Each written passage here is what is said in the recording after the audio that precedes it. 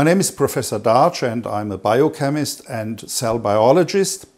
I'm working for more than 30 years in the field of cell culture techniques for replacing experimental animals. For nearly 4 years I'm working also in water research, and I came across results which I have never expected before.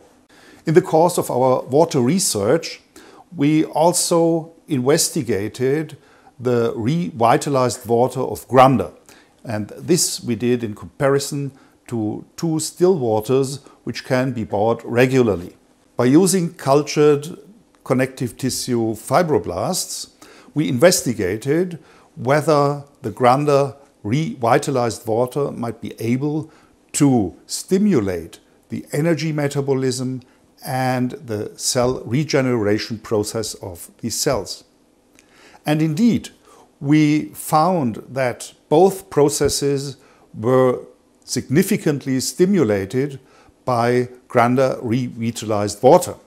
This was not the case for both still waters we tested in comparison. As a conclusion, we can say that the Granda revitalized water might be able to promote the cell regeneration, the regeneration process after a physical overload. The Granda revitalized water has shown its positive effect on cell regeneration and on cell metabolism.